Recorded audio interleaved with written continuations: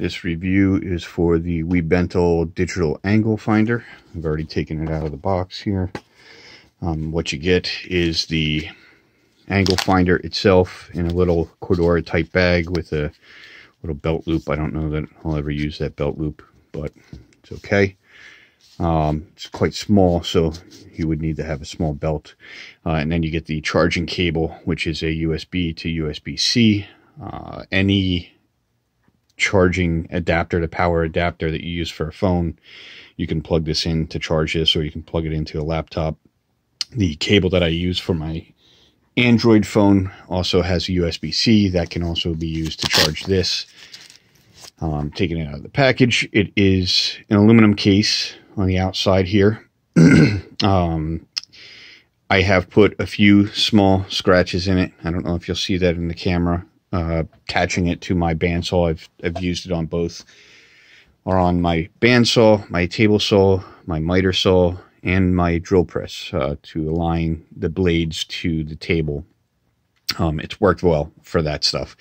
There are a few scratches you might see here. This is in the plastic film that covers the screen. I won't take it off until it's so scratched up that it doesn't do me any good, but I'll leave that on there for now, just in case. It'll help protect the screen. It has two lasers on either side. By short pressing the on button, I'll show you that in a second. That's how you turn them on. You can turn one on, each one individually, and then have both of them on and then completely off. It comes with a little instruction manual. It's just 3 pages long. It's good enough to show you how to set the thing up. It does talk about how to recalibrate the thing, but you'll need a flat piece of marble that you could probably get at some kind of a stone supplier. Sure that they can supply something that would allow you to do that. It looks fairly easy to do. I'm not sure that I'll ever have to do that, but we'll see. On the back of the unit, you have this little rubber cover that protects the USB-C inlet for the power, and then you can press that back in. It stays in there pretty secure and should keep dust and stuff like that out of the connector, which is good. Then turning it on, you can see, I can sit it on the table. When you turn it on, it's already calibrated to absolute level. So when you turn it on, that's what it's reading from. My table is probably slightly off. It's pretty good. It took me quite a bit of time. And then what we'll do is I'll show you sitting it against this thing here. You can see it's oh, you can't actually see that. It's pretty spot on. The problem is that at that angle, the screen makes it difficult to see, but you can see from this angle that it's spot on. There is definitely something with the polarization of the LED screen that when you turn it that direction makes it difficult to see, not just on the camera, but to my eyes as well. But this direction, it's fine.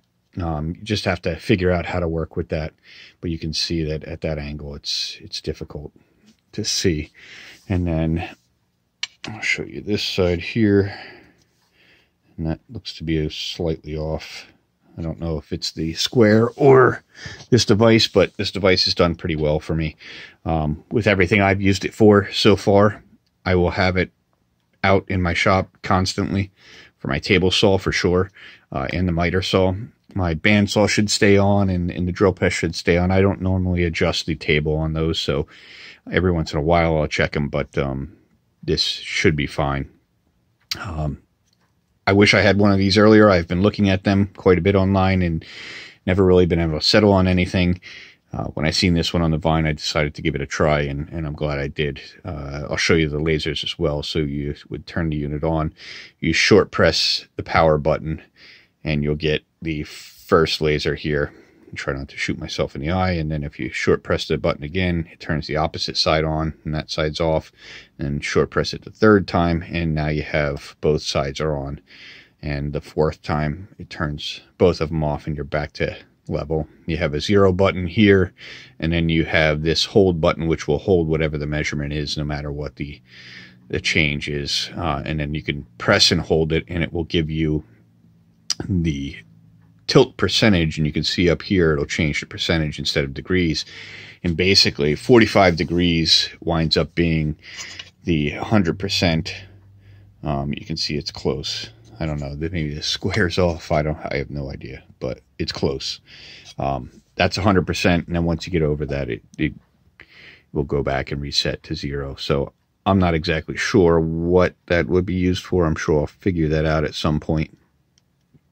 But it's definitely a handy thing to have around with a table saw. Trying to use this to align the blade to is not very easy. I've done it up to this point, but this makes it much easier to do, and I'll keep it in the shop for that. The case for it is not padded. It does have like a soft felt liner on the inside that will keep the thing from getting scratched, and you know, with these little I don't know what the hell, gussets or whatever they would be called, that'll kind of help it if it gets dropped, but I wouldn't want to drop this thing, any of these things, to knock them out of calibration. I wish the cable went inside the bag, but that's fine. Not a big deal. Like I said, the cable is a pretty standard USB to USB-C cable. You get them with all the Android phones. A lot of different things come with that style cable and the little power adapter. So there's plenty of options on getting that thing charged. I like it. I would definitely recommend it for other people. The magnets on this thing are solid. They hold to everything. Even my smaller bandsaw blades, it sticks right to it without any issue. Definitely no issues with the saw blades and the drill press. That's all I have to say. Hope this helps. Thank you.